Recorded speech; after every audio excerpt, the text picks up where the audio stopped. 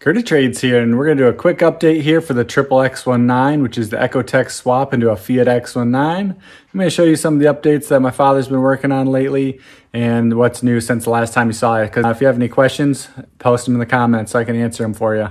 What? I had some people asking about the front suspension, or the suspension setup. In the front? Both, really, just like well, they're both design. They're both.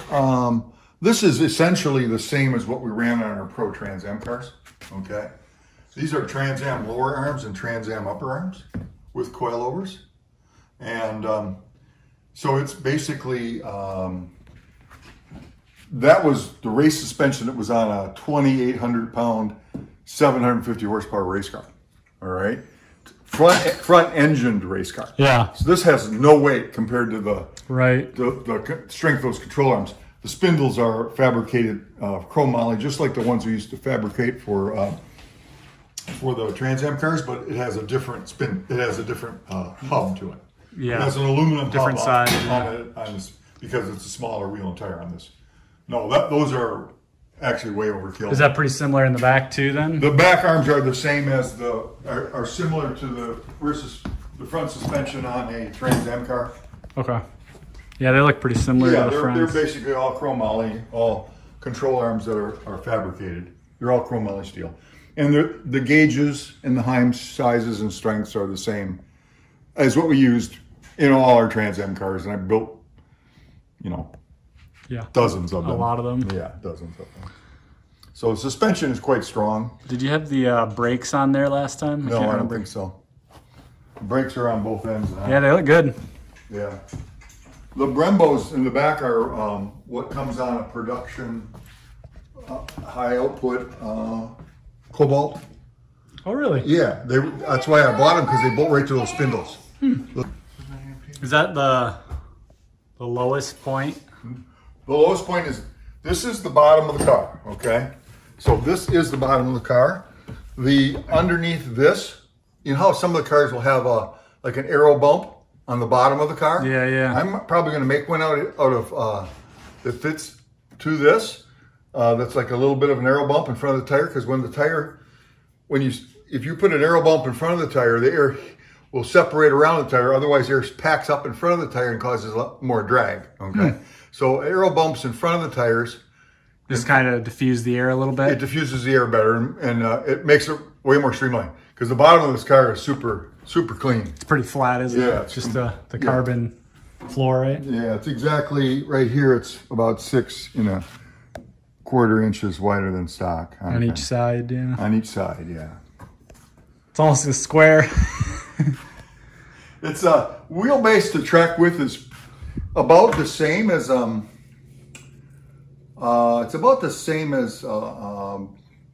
like a Lancia Stratos, like a Stratos. Those are pretty square too. Yeah, those are pretty square. See, the bottom of the car is flat right to here, and then the rocker panel will come from here out to this surface, whatever distance. I see. Yeah. And this gives you your attach point. You can see this is the chrome moly tubing, and that's the existing Fiat where it was welded together, where the body set onto the chrome moly tubing.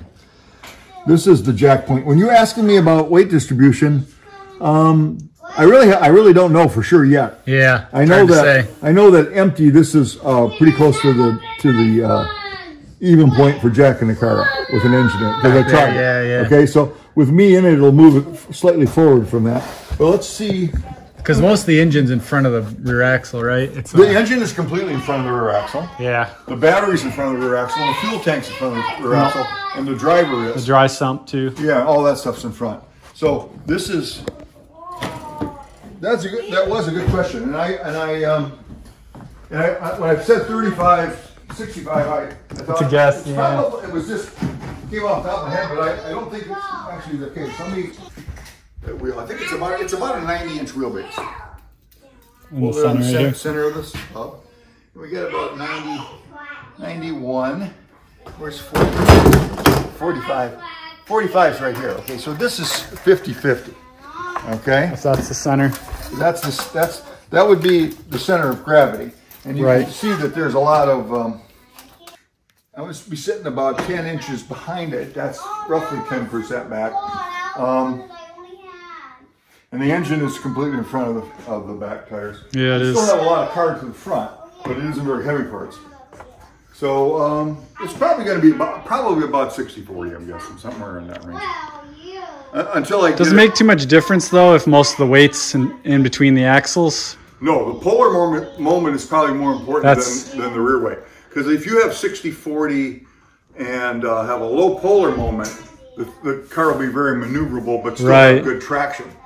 If it's got a big pendulum, like the old 911s had the engine behind the rear axle, they had a lot of pendulum effect. Right.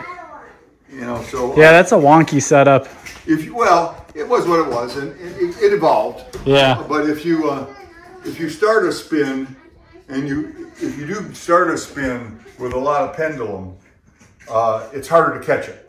With a shorter wheelbase, lower polar moment, if it starts when you're on the limit of adhesion, if it starts to get away from you, you can catch it easier. These are well within the realm of race car stuff, you know. Yeah. We built some. Is that kind of one of the trickier things about this chassis with how narrow the wheelbase is? No, not so much. No, not so much. It's can't they be a little bit easier with this? It's easier. This wheelbase is easier to get than with a longitudinal. When you have the engine turned like a Corvette, you know, where they have the rear engine, it's a mid-engine, but it's turned this way. It ends up making the whole car longer, bigger, and heavier. Say.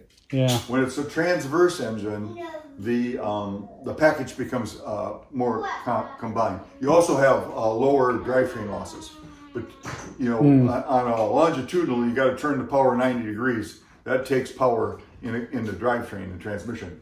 And a transverse, whether it's front wheel drive or rear wheel drive, has lower power losses.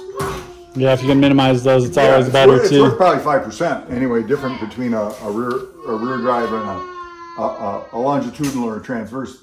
Transverse is probably 5% more efficient. Yeah. So that means on 500 horsepower, 5% would be 5 horsepower for every 100. That'd be 25 horsepower at the tire. That's not nothing. No, it's 25 horsepower at the tire, which is pretty substantial when you think. Yeah. You're too far into it now to get back out. No, I'm already working on it. That's the thing. It's not like it's drudgery for me. It's the it's the most fun thing I get to work on. That's true. Your own projects are. Yeah. But it's still, when you have to build everything, it always takes longer. Like the air intake and the radiator. Well, the air intake and the radiator will be the same as straight on the inside. There'll be panels that come in here. And this section here on outboard of it, it's still in the grill, I'm going to use for brake cooling or for any other coolers I need to add to the front. But this radiator. So you could put like a tube here. Yeah, this will be blocked off. It'll actually be sectioned off to the radiator, and there'll be a blocked off chamber that can receive air and go to the brakes if I need for racing. But yeah, it's looking good. It's going. I'll start working on it again once it gets cooler. Yeah. In the summer, I don't have much time to work on stuff, but I got a lot done this winter actually, because the engine stuff, all the engine bay and the doing the air filter, the cold air intake for the engine, and all those things, and plumbing all the lines and stuff in there that was quite a bit of work. I did a lot of it with the engine out, and then I stuck the engine back in it. And then getting the engine wired and running last year was quite a bit of work. Yeah, but getting that one intercooler done on that side was particularly hard because was more challenging because I had to put an air duct for the engine in that duct. This side doesn't get that. This side's going to be simple to do. Just by the and the next thing I'm going to do is I've got all the brakes hardware on. I just have to run the lines and put the 2 master cylinders. The pedal's done completely, and so I just have to put the 2 master cylinders and run it. The trunk is there, so like there's nowhere for the air to go. So there won't be a trunk here. Right. And it'll be open behind it. The hood may have louvers in it. And also the fenders, because they're wider, are going to be open in the back. Oh, so we'll have huge air exit off the back. Out there. Yeah, and what I'm going to do is probably take in... okay. And so the front fender will be about here. So you'll have about a 2.5 inch gap at the back of the fender. Right. For exit air. And this is going to be streamlined on the inside. So is this all going to be kind of open for the air that comes through the radiator to go out through there? It's going to be able to flow right around the tire. I see, yeah. And there will also probably be vent holes in the hood. Right, okay. My buddy who's making the hoods for me can make it for me with vents. Yeah, I guess a lot of people who have like K20 swaps are saying that the front gets pretty light on the standard ones because it doesn't have anywhere for the air to go. Well, no, the aerodynamics on a standard because it pushes it straight down, doesn't it? Well, you want the aerodynamics to push it straight down, but because the air packs under the hood, it makes lift. Okay, so you want your air to. Is that what it pushes up on? Is the hood on the main a standard one? Pushes up on the hood. It actually pushes your air pressure. Your air pressure coming in will pack into the front of the car and make pressure underneath the bonnet. So you want it to be able to exit. If I had a K20 engine, I would definitely put holes in the hood. In the hood to get it out the top. The stock fenders are closed in here. You can't vent out the fender because that's all closed in, but it isn't on this car. The air is going to flow up. Plus, I'm going to have so much chin spoiler on this skirt. Yeah, it's not going to be funny. That's true. You know, it's out in order to do the intercooler stuff. Right. You see. Oh yeah, because you got to know where you need to. It's all related to itself. So. Where the wheel ends is where the intercooler package had to be close to. Yeah, because you don't want your wheels too far in or too far out. No, actually, your wheels, you want your bodywork to be slightly outside of your wheel in the front, so that you can get an exit of air as it rushes by. And if you have a little kicker on it, aerodynamically, it'll actually pull more air out. In the back, you want the wheel well to be tucked in flush or a little bit inside the wheel. So the wheel well itself will be a little proud of the wheel in the front, probably about 3/4 of an inch, close to even across the top, and then probably just a little bit inside. Yeah. Is that the same for the front tire too? Probably. Same for the front. Yeah, the outside edge of the front tire will actually extract a lot of air from the radiator, and then you're going to be able to get an extraction behind the tire because it'll be open behind the tire too. Yeah, there's a lot of space back behind the tire here. Yeah, it looks like there is more than what they're normally using. I guess you're gonna have a fender out here, but yeah, it's pretty open though with how wide it is. The body will be out to here. The body will be out to here, so you're gonna have this much of an opening in here. Yeah, that'll be a lot of space actually. Yeah. I'll probably have a panel of aluminum or something that just has a radius around this corner. Right. And then lines up probably with the inside of the door, or close to the inside of the door. You do that panel, paint it black, and then it'll be an opening. Those actually help a lot for exiting air onto the front. Yeah, you don't think about that stuff too much when you look at like a normal stock car, because when you're widening it that much, you got a lot of space to work with on the sides, you know, for air. Yeah. Do you know one of the most asked questions was? It was, what does your life insurance policy look like? At my age, I don't worry about a life insurance policy. I don't blame you. It's the same one I have when I'm riding my motorcycle or flying my airplane. That's true, I guess. Yeah, I mean, what the heck? The last thing you want to do is die of old age.